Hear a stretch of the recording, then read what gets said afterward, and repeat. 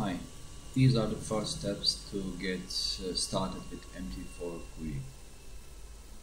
Let's add a new expert advisor. Make it sample tree. Just give it a name. Just keep all the defaults. First thing you have to do is include file each. You can find it from downloads menu. Okay, next you have to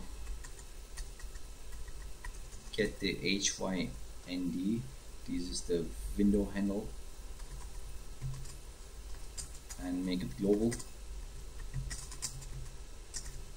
It's that easy. Then remove all the objects from the window. Then let's add a button. Click me.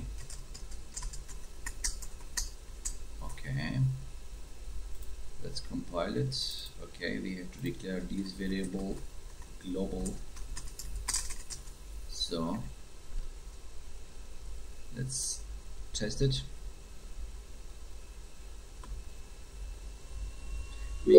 Make sure you have allow DLL imports activated. Okay, here we have the button, but of course no functionality behind it. Let's put basic functionality.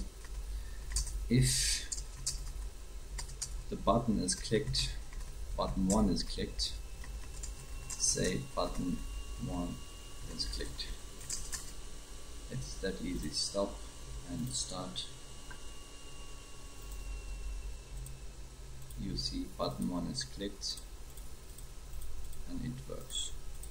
So I have introduced you to the first steps in mt4gui.